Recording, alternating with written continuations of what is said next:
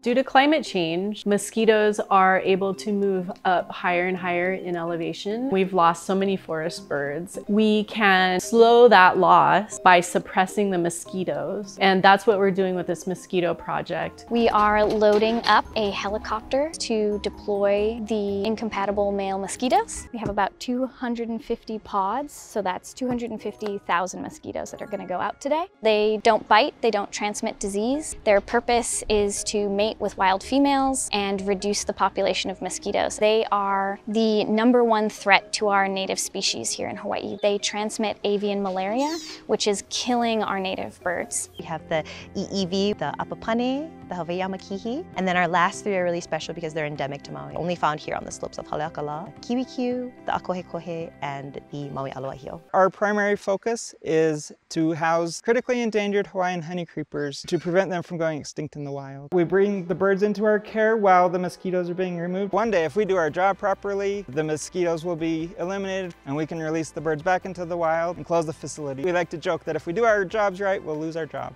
Mosquito control is really one of the best options we have for protecting our native species. It's not going to be a quick fix, but I hope that my grandkids are going to be able to walk into this forest and hear the dawn chorus of our honey creepers.